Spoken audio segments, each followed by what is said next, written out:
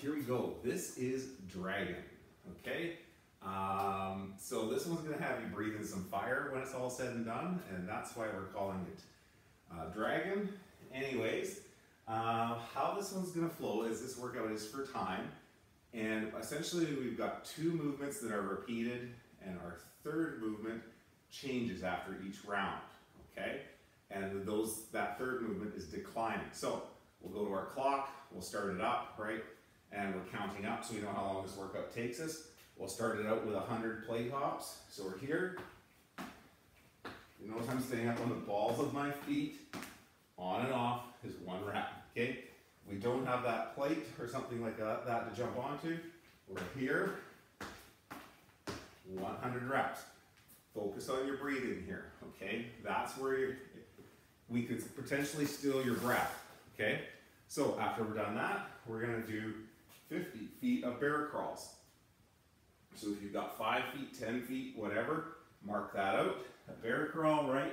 We are here, our hips are above our head, and we're just gonna walk that 50 feet, right?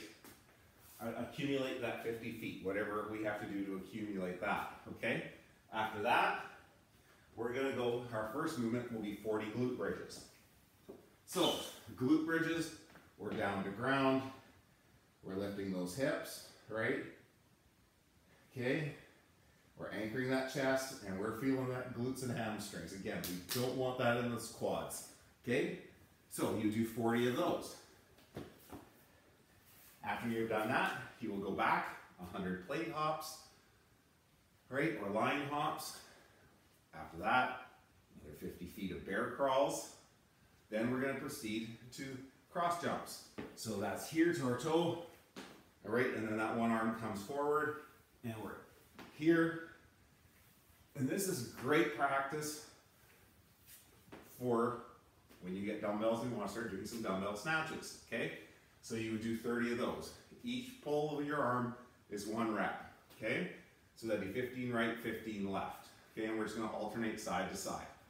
After we're done that, we go right back to 100 plate hops, line hops, another 50 feet of bear crawl, come back down, 20 burpees is all that stands between you and the finish line. So we're here, chest to ground every time, stand it up, right? There we go. So, 150, 40 glute bridges, 150, 30 cross jumps, 150, 20 burpees. So work your way through it. Be smart about how you hit those line hops. That's what's going to jump your breath. Those bear crawls, they might feel like they're getting a little in on your shoulders. Keep deep breathing while you're doing that. That way you'll get control of how you're feeling through the workout. Have fun with it.